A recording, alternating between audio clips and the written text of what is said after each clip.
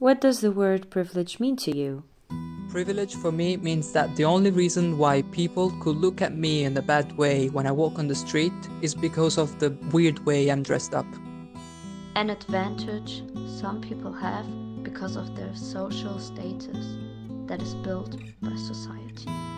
Gender, race and class. Possibilities, freedom, and education in every direction. Reserved right that is not always that fair. Let's follow together the story of Sarah to learn more about gender privileges. The banner caught Sarah's eyes one day.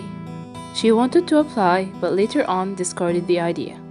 When she was inquired by her teacher on why she did not apply for the science fair, Sarah was confused, as she had thought that the fair was only for male students, as the banner used all male pronouns. Sarah teared up when she knew she missed the fair, but dried her tears quickly when her teacher told her not to cry like a little girl. When she was at school, Sarah was very smart and dear to all her teachers.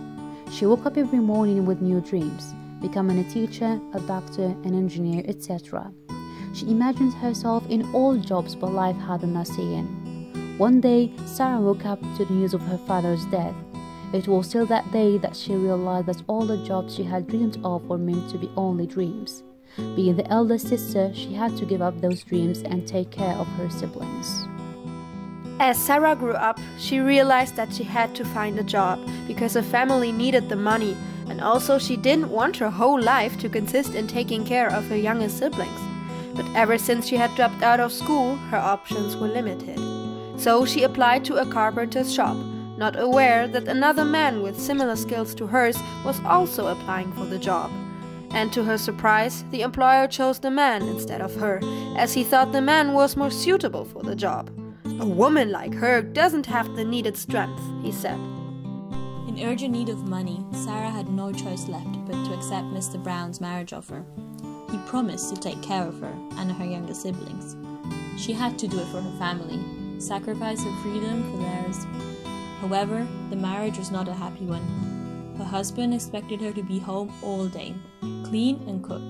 If he didn't find things as he wanted them, he wouldn't hesitate to hit her. Many times Sarah would beg him to stop and forgive her, as she had no other choice.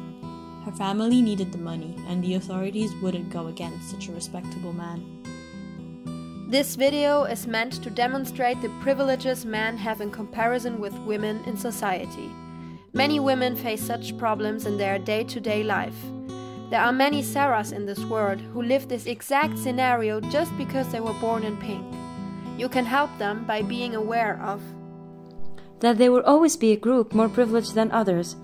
Being privileged does not make you bad, as long as you're aware of your privileges and putting them in use to help those who are less privileged than you.